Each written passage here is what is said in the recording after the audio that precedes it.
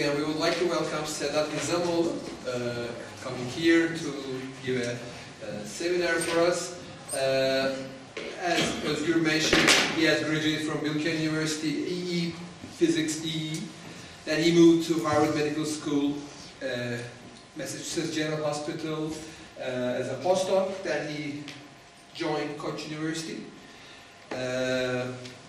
with lots of honors, TÜBİTAK encouragement, teşvik, TÜBA, and also Bilim Akademi Bagep Awards. Also, he was awarded the ERC study grant. We welcome Sedat Nizamoğlu.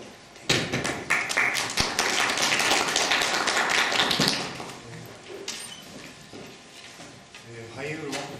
I would like to initially thank you for the nice organization. I am very excited to be here.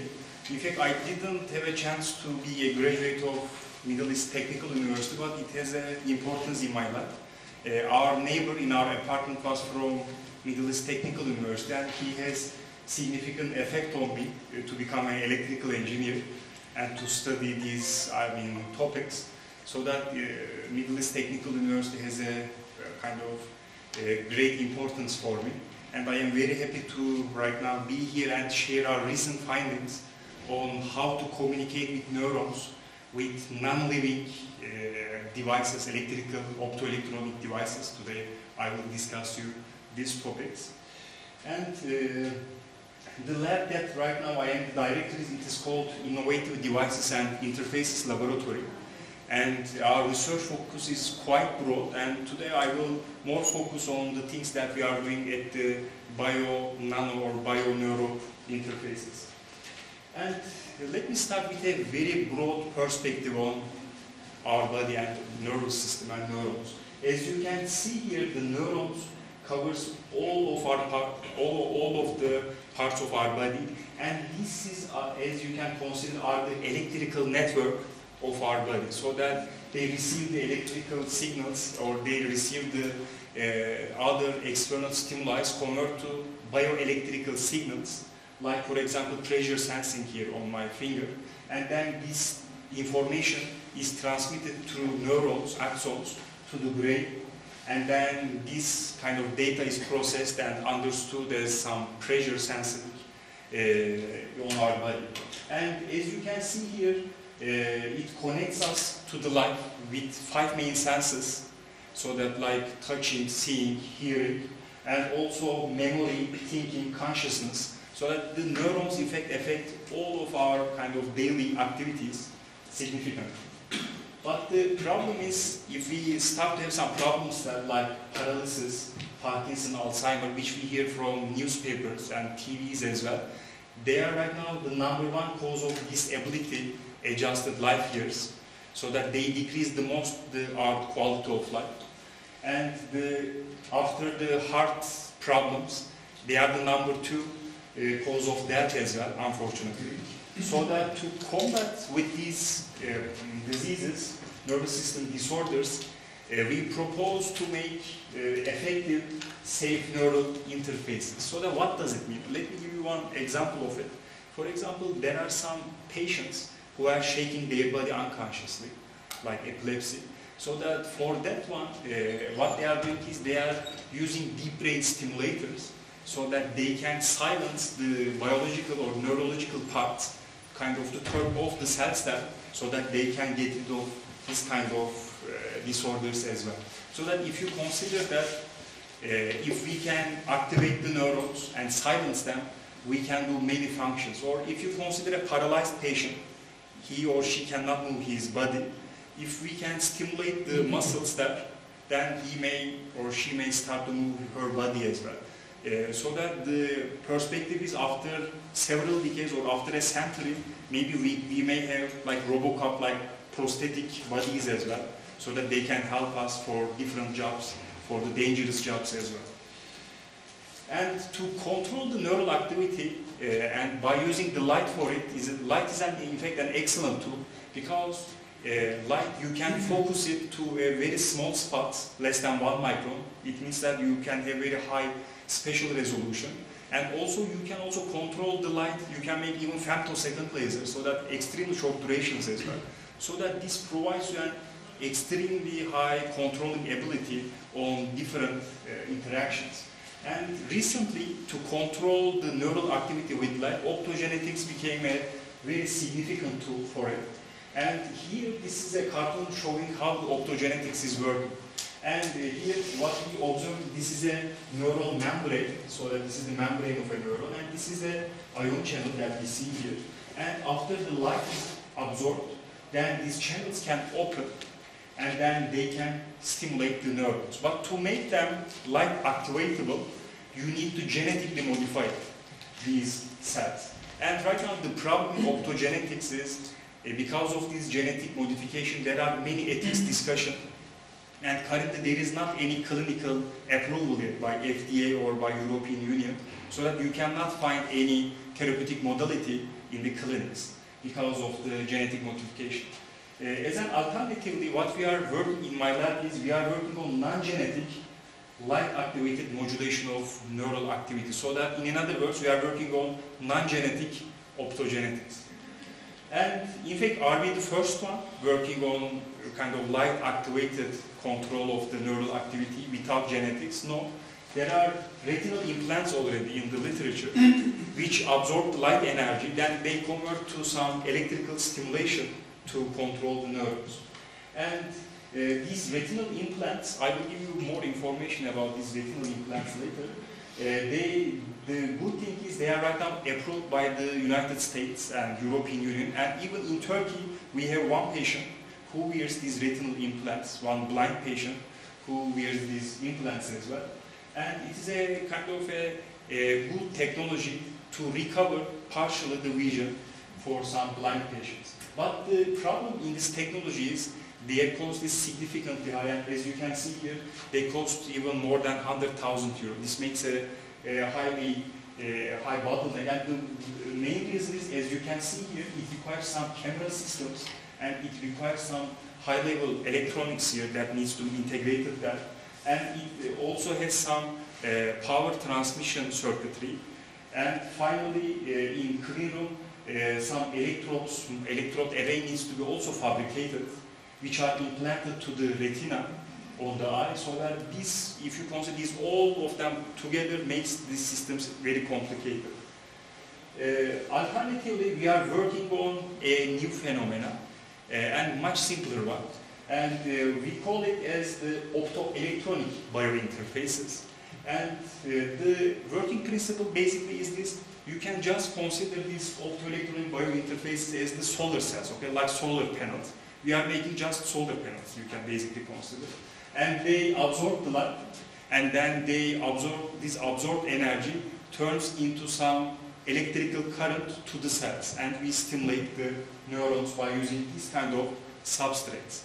And these are made of, you can consider like organic LEDs, OLEDs, or organic photovoltaic devices. Right now OLEDs are in the market as well with LG, so that this kind of organic or inorganic based devices can be fabricated very cheaply, which is nice, and they are solution processable, so that by just having one spin coater and necessary solutions, you can create your own device. And here you see a picture that an SEM image of a device that we fabricated. For example, it is made of an ITO, and on top of it we coated with a zinc oxide layer, and on top of it we placed another organic photoactive layer that can absorb the incoming light. So that it is, as you can see here, it is very simple to fabricate as well.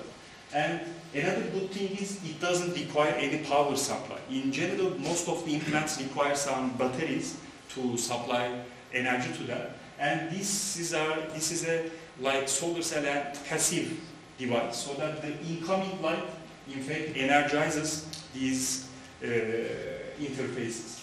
And scientifically, what excites us is we can do molecular level engineering. You can consider that we can change the molecules in the photoactive layer to make it better, or we can change the assembly of these, or even we can change the device structures as well, so that it gives us a very kind of wide scientific also freedom to play with this kind of biointerfaces. Then how does they work? This is a cartoon, as you see here. This is the device that we fabricated, and we characterize these devices by growing, by seeding cells on top of them. And this is an electrophysiology amplifier. You can basically consider that, okay, we have a probe, and this is the neuron here, and this probe goes onto the membrane, and then we then touch to this neuron membrane and read the voltage level on this membrane. And from that we can understand whether we excite the cell or whether we silence the cell. And this patch clamp, this is called patch clamp technique in neuroscience. It is very frequently used. To read the membrane voltages shows us the stimulation or inhibition of the neural activity. And then the question is this. How can we stimulate, how can we communicate with a neuron? This is number one that I want to initially briefly give a background. If you look at a neuron, it is in fact looks like a kind of elongated cell type, but the secret for electrical activity lies on its membrane. Here we have some lipid bilayers which generates the capacitance around 1 microfarad per centimeter square, and there are some ion channels that generates the conductivity, introduces the conductivity of the membranes. And if you look at how these neuronal membrane works, this is the inside of a cell on the right side, and this is outside of a cell. And in the right side, inside of a cell, as we can see here, the potassium concentration is much higher. But if you look at outside of a cell, the sodium concentration is much higher. This imbalance of these, for example, this imbalance of these concentrations generate a potential. And initially, this is called as the resting membrane potential, so that it can be, for example, around from minus 50 millivolt to minus 120 millivolt. And here in this cartoon, for the proof demonstration, it is right now considered as minus 70 millivolts, so that the neuron is at rest, so that it is not stimulated. And after you start to give some electrical pulses to them, as we can see here, then the potential starts to increase, okay? So, and after, if we give a much stronger stimulation here, then it generates a wave, and this is called as the action potential. So that it is like that if I touch my finger, if I can sense it, it means that my sensory neurons generate an action potential, and this information goes to my brain. So that this stimuli, the neurological stimuli, is the very fundamental response of the neurons to transmit neurological information. But there is also another kind of neural stimulation way. I would like to also give you that information, which is not very common. It is called as anode break excitation. If you negatively bias the membrane voltage, okay? By the way, the membrane voltage means that the intracellular voltage minus the extracellular voltage, okay? So that if I make the intracellular minus extracellular voltage more negative, as we can see here, after some time it also generates an action potential, it can generate. And this comes from the Hodgkin-Huxley model, the parameters of it, and so that they can, by such a way, it can be also stimulated, and it is called as the anode break excitation. And since the membrane is made of some lipid bilayers which has some capacitance and ion channels, as we see here, so that this is the lipid bilayer, and we have this ion channel which makes some resistivity, so that electrically, as an electrical model, we have an RC circuit, as we can see here. And what we are doing in our group is we are connecting a light-activated current source to this membrane to stimulate or to silence the neurons.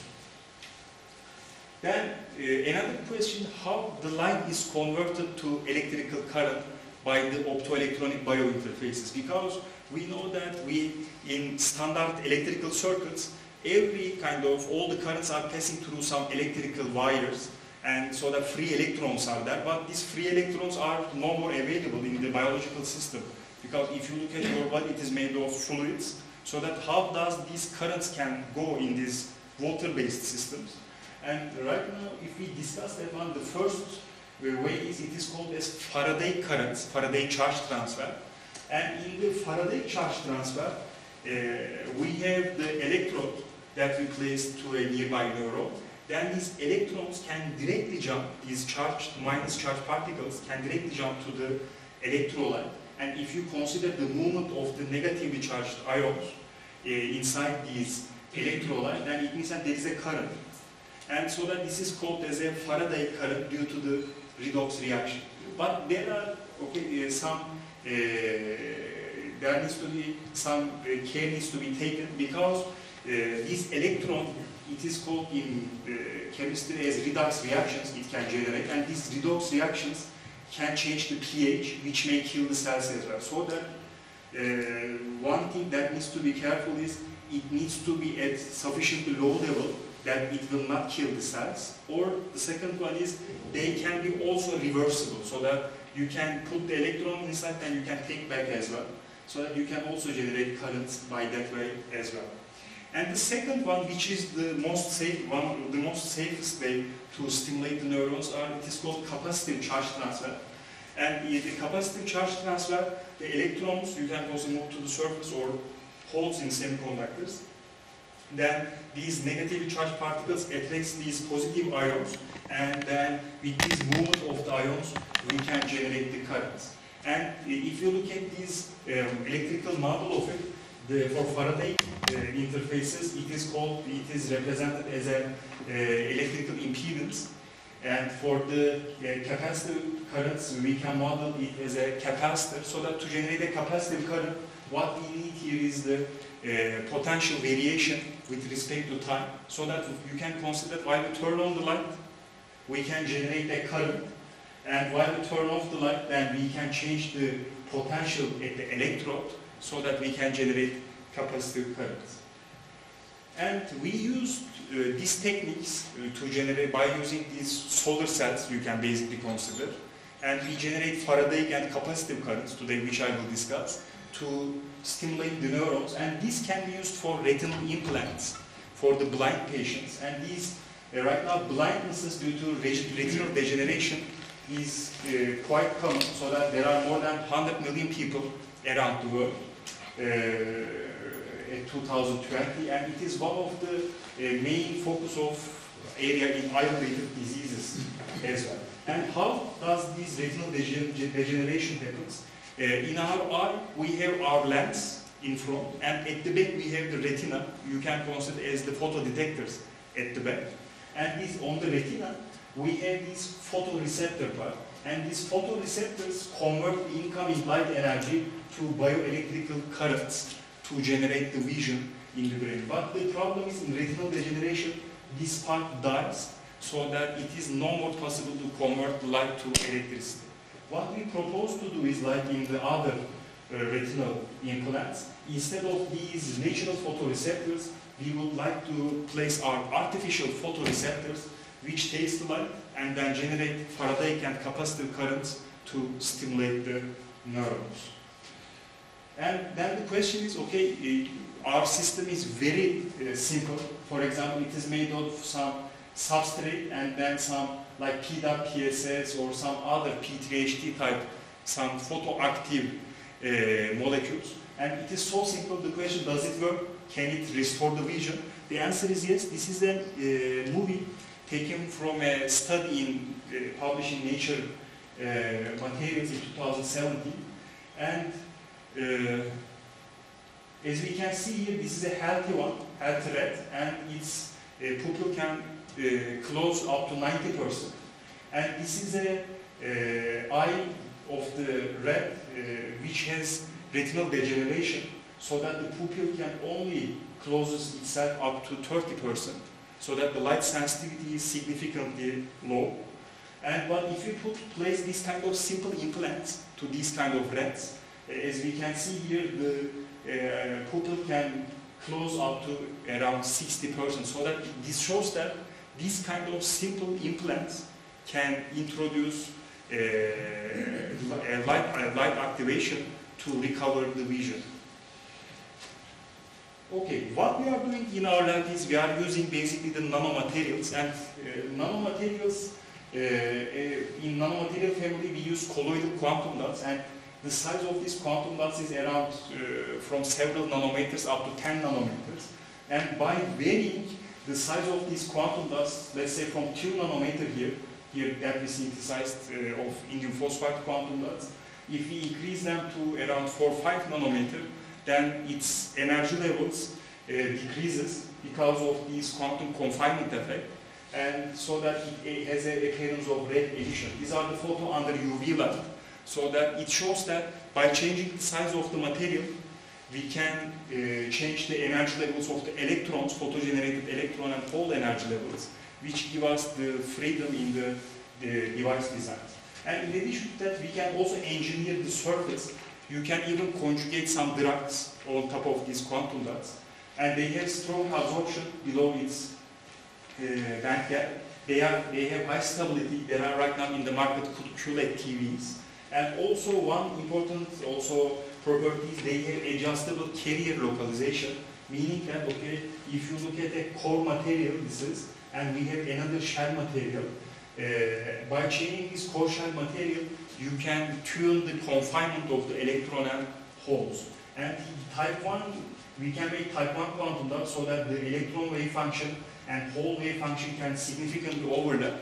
So that this is a good kind of system to have high emission efficiencies, if you would like to have. And there can be also some type 2 systems, so that it means that due to the energy levels, we can localize the electron to the shell. And if you consider, if I take this electron out, then I can generate a photocurrent in the system. So that these type 2 quantum dots can be very useful for photovoltaic applications, and which we will use right now for neural interfaces. But the problem in the literature is all these quantum dots are based on cadmium or like toxic heavy metals. And we searched the literature and we proposed that it is maybe possible to generate a biocompatible type 2 system, cadmium-free type 2 system, made of indium phosphide core here, and then if we coat it with zinc oxide shell, as shown in the energy band diagram, the electron can be localized in the shell and hole can be localized in the core as a type 2 system. We also checked to grow these two materials on top of them each other. We also checked the lattice mismatch as well. They are around 11%, which shows that for colloidal systems it's an acceptable level, so that we can synthesize zinc oxide shell, grow zinc oxide shell on top of the indium phosphide core. For the synthesis, initially we generated indium phosphide core, then by thermal decomposition of zinc acetate, we grow the zinc oxide shell on top of these indium phosphide core. After that, we did the structural analysis by XRD showing a cubic structure, a crystal structure for indium phosphide, and zinc oxide hexagonal structure. And also we look at elemental analysis, which shows us that we have indium phosphide, zinc and oxide in the structure. Also, with the help of Professor Klabayan and Sabancı, we also take the high-resolution TEM images of these nanomaterials, and their size are around 2 to 3 nanometer. And we take also we look at also the crystal plates by using this technique, and it also showed us the existence of indium phosphide and zinc oxide plates as well. So that after we proved the nanomaterial, the quantum dot that we have, then we quantum mechanically simulated the response. So that initially, since we wrote indium phosphide core, it has a type 1 structure, but for indium phosphide zinc oxide, as we can see here, the electron wave function right now delocalizes, so that it means that if there is a delocalization of electron, it means that its energy level will decrease.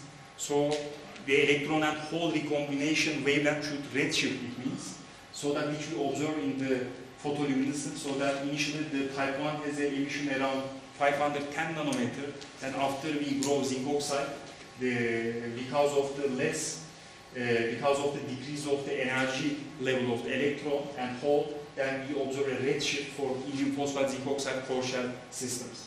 And also, since right now electron and hole are separated themselves, it takes more time to find them each other for recombination. And we did also time resolved spectroscopy, and the recombination lifetime, as we can see here, significantly increased for the core shell indium phosphide zinc oxide nanostructure. This shows that optically as well we have a indium phosphide zinc oxide core shell structure. After that, we started the fabrication of the devices on top of an ITO titanium dioxide substrate. Then we did a chemical modification on the surface and attached these indium phosphide zinc oxide quantum dots. And as we can see, energy band diagram as well. These after the light is absorbed, then we have excited electrons and holes, and these excited electrons can move to the titanium dioxide and ITO, which generates a photocurrent, so that this photocurrent can be used to stimulate the neurons. And after the fabrication, we measured the photocurrent by using this electrophysiology patch clamp amplifier. And on the surface, we observe after the light is turned on, we observe a current around 4 nanoamp. Here the low around this nanoampere comes from because our tip is quite small, several micrometer squares. So that because of that small tip, we have around several nanoampere photocurrents. And after we turn off the light, then it decreases to its original position. And we also compare indium phosphide zinc oxide photocurrent with indium phosphide only core as well, and it shows that indium phosphide zinc oxide with a shell as a type 2 material is better for the neural stimulation and photocurrent generation. We tested their biocompatibility with our collaboration with the genetics department at Koç, and we observed that under dark and bold light conditions and in several days they showed biocompatibility in vitro.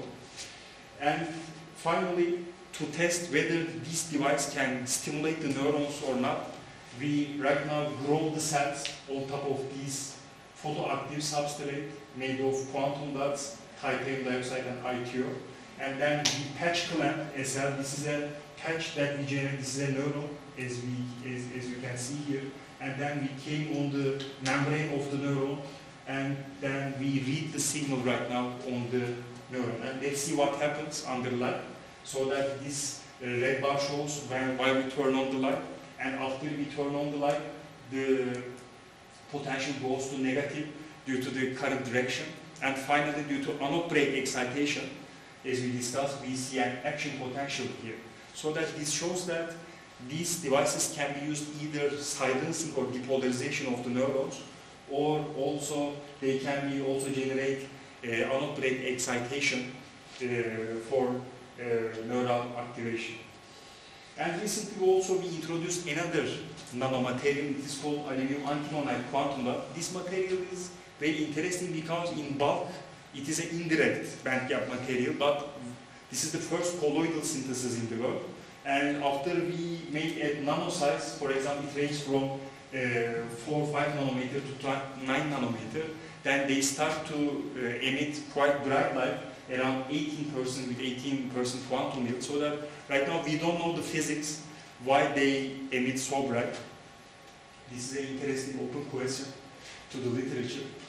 And right now I will switch to another topic. So far we discussed how playing with these nanoparticles can be effective to increase the current levels to stimulate the neurons. Right now I will discuss how the nano assembly to play with these quantum dot layers can be effective to increase the currents to stimulate the neurons.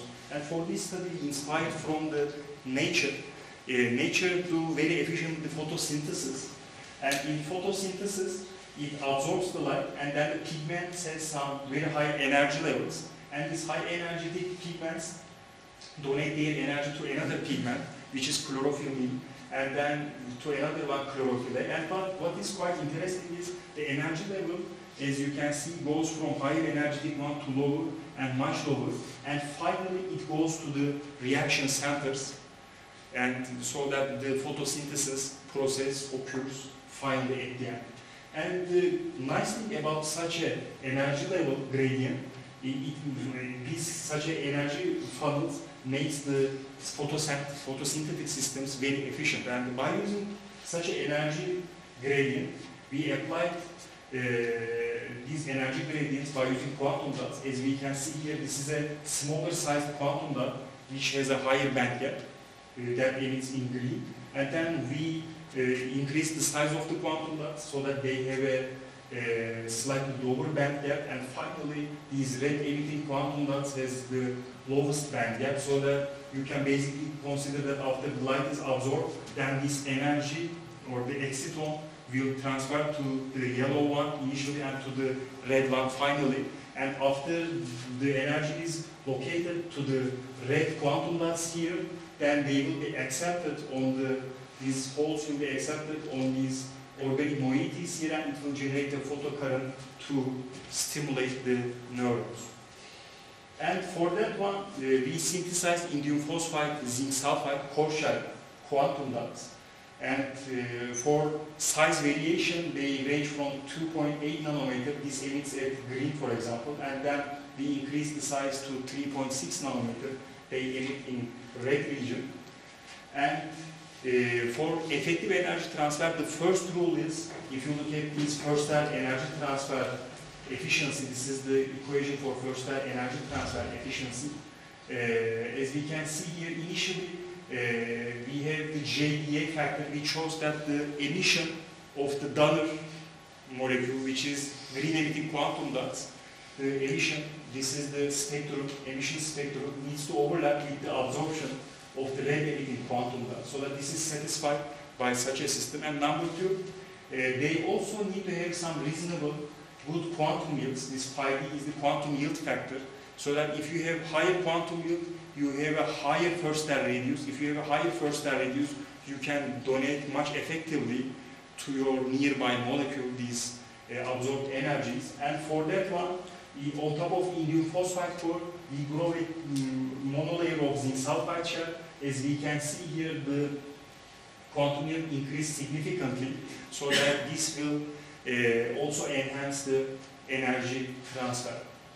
And to test this phenomena, initially we fabricated a control group that is monodispersed. And on top of also, as the quantum funnel substrate, we initially have a green quantum dots, then yellow, and so that all transferred energies will go to the red emitting quantum dots. In principle, okay, these are red emitting quantum dots. You can basically consider 5 layers, but this is 3 layers, right?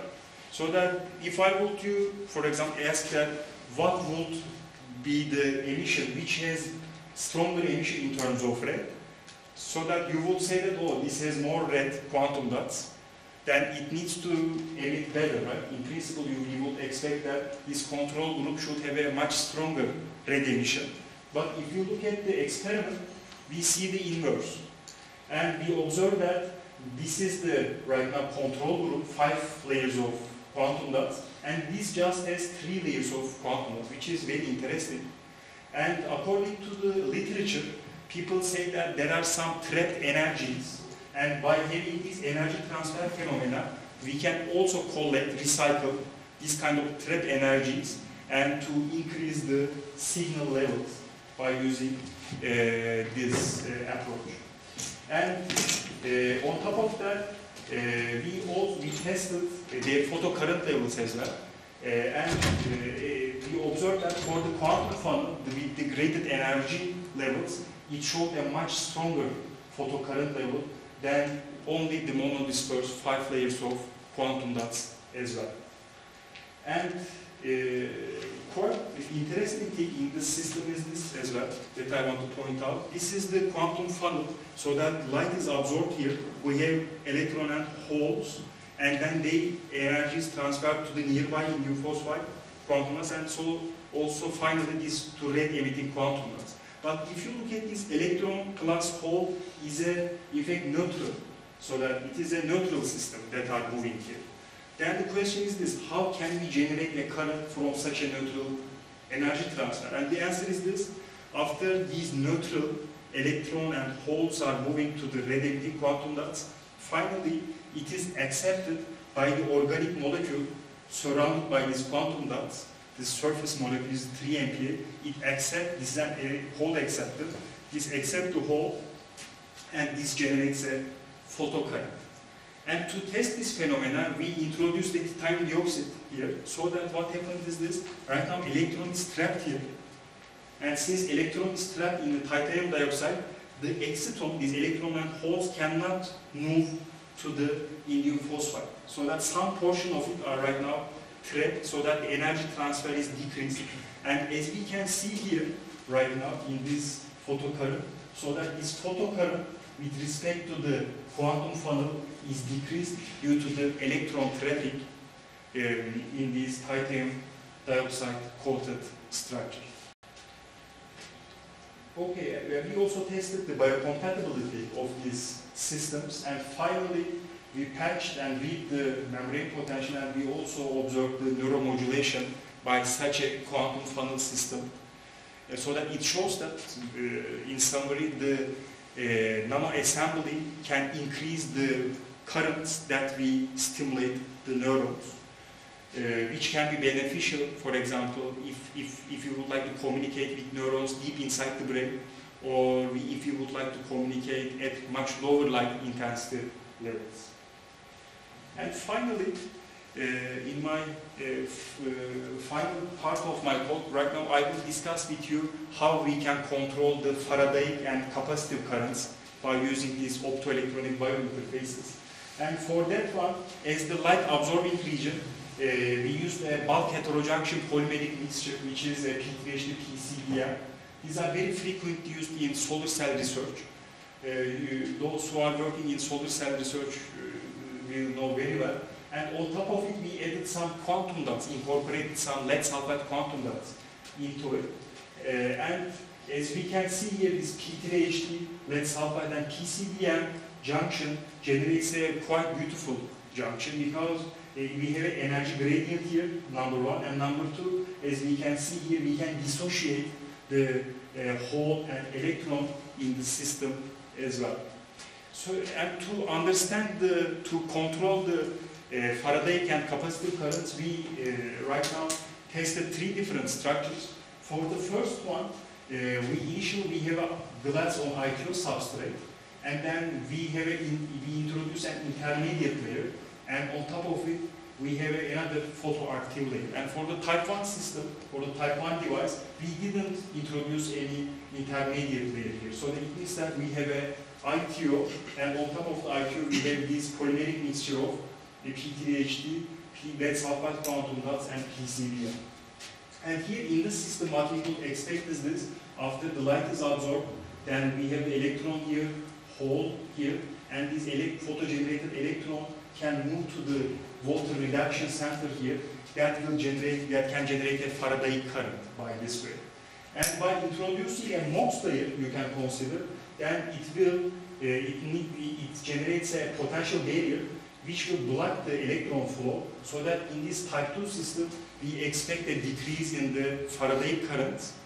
And for the type 3 system, after the light is absorbed, then electrons will be accumulated in the IQ region, and holes will be accumulated on the P3HD. And since these holes are quite heavy, they cannot jump to the solution, so that they will right now attract the ions, so that we expect a capacitive, strong capacitive phenomena, strong capacitive current for the type 3 system.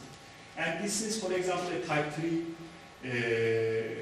device, so that on top of the ITO, we have the zinc oxide, and we have the 80 nanometer photoactive blend as well. And to test that, we applied light pulses around 10 milliseconds, and in the blue region, a blue color, and these are the results. So that in the initial one, we observed around 12 nanoampere of current for the type 1 system, and after we introduced this MOX layer, it decreased the photocurrent due to blocking of the electron as we expected, so that it decreased less than 1 nanoamp right now. And for the third system, since the holes are here, they right now can attract the ions, so that we expect a capacitive current. And since capacitive currents depends on the interfacial potential change with respect to time, while we turn on the light, we see the initial spike. While we turn off the light, we see the second spike here, so that this shows the future of a capacitive current, so that double spiky nature shows a capacitive current here. So that right now we have a system, a photovoltaic or optoelectronic biointerface that are converted from highly Faraday to a purely capacitive one. So that, and these capacitive biointerfaces are the most safest way to stimulate the neurons. And we also electrochemically analyze them so that the impedance, as we expected, increases for the capacitive one, and the capacitance also, the double layer capacitance also increases, showing that why we observe the capacitive currents by this type 3 system. Then the question is, what is the role of lead sulfide quantum dots in this bulk heterojunction mixture? And we investigated this, and the main reason comes from the better nanomorphology. This is an atomic force microscopy image. So that this is without quantum dots, this is with quantum dots. As we can see, a much better mixture of these and much smoother quantum dots. We observe a much better extron dissociation by such a biointerface. So we also tested the biocompatibility, and finally we then seeded cells on top of the capacitive biointerface, and here this is the transmembrane voltage, transmembrane potential of the neuron, so that after we turn on the light we see the initial spike, so that this comes from the capacitive current due to capacitive current, and after we turn off the light we see another spike. This is also the second variation of the interfacial voltage, so that these two spikes shows that we have capacitive membrane modulation by these biointerfaces, which is safe and which is also efficient. This is also critical because we are operating less than 1 milliwatt per, we can operate less than 1 milliwatt per centimeter square. If you look at the literature, right now these are the most sensitive capacitive neurostimulators right now that we develop. Finally, to conclude, we are right now today I discussed with you how we can communicate with neurons by using polymeric and colloidal nanomaterials, and how to make some optoelectronic devices to stimulate these neurons by light. Initially we discussed at nanomaterial level that wave function engineering and at quantum level can be beneficial to increase these current levels and to stimulate them at lower light intensity levels. And also after that, we, inspired by the photosynthetic processes, we applied this idea to generate nano-assemblies, and by engineering these nano-assemblies we can also increase the Faraday current levels. And finally, by device engineering from a Faradaic neurostimulator, we can obtain a capacitive, pure capacitive photocurrent generator. And this is, right now in our group, this part, these neural interfaces, is the area right now that we are working more kind of, more focused. There are also some other areas that we are also working, like lasers. Also we are working on solar energy harvesting as well by using luminescent solar concentrators. And also we are fabricating LEDs as well. For example, this study in 2018, by using quantum dots, we demonstrated the most efficient color conversion LED in the world, and it attracted significantly high attention by the news releases around the world as well. And finally, I would like to thank our collaborators, our team members, and I would like to thank especially Human, Shash and Rüstem for the things that I explained today. I would like to thank all of our group members, and also we have also some positions. If you are interested for collaboration, or if you would like to visit us, you are very welcome, and thank you for your attention.